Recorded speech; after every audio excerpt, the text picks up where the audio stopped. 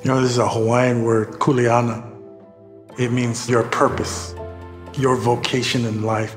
It means, what are you meant to do? What are you meant to be? What is your calling? Part of our consciousness raising is understanding who we are as Pacific Islanders and looking to our ancestors and looking to our culture for actual solutions to actually help move us forward.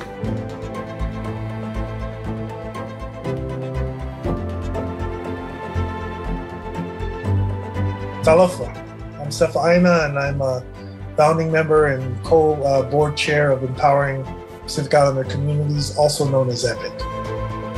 EPIC was started in 2009 at a time when our founders were really looking to create Pacific Islander specific spaces to talk about and focus on the critical needs of our communities. A lot of it around health, education, and immigration. If you look at our logo, you'll see there's symbols for birds and waves and the wind, and we recognize that as people in diaspora who are on the continent, who are far from our land, it's incumbent upon us to learn how to read the landscape and teach our people how to do the same. EPIC represents the resiliency of our communities.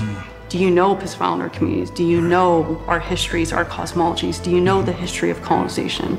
We have to acknowledge history. The reason we're here doing this work is because at some point in our history, there was an injustice done to our community.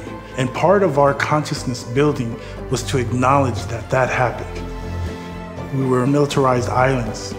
There was intentionality behind that. The health disparities that exist in the Pacific Islander community are longstanding and an inevitability of a lot of inequity. We were fated for death because of our comorbidities. That health stats would talk about heart disease and cancer and diabetes and obesity and decide that our people were inherently unhealthy. EPIC's approach places the inquiry and the onus on systems. That if you tell me about obesity, I'll tell you about what happens when you take away the land and the ability for people to grow their own food. They talk about cancer rates, and they'll talk about nuclear testing that rendered so much of the Pacific exposed and predisposed to cancer. We're not just people who are unfortunate and have bad luck. We are intentionally funneled into the life that we live. There are statuses that exist solely in the Pacific Islander community. American Samoa is the only U.S. soil you can be born on and not be born a U.S. citizen. We've got folks who are citizens but can't vote.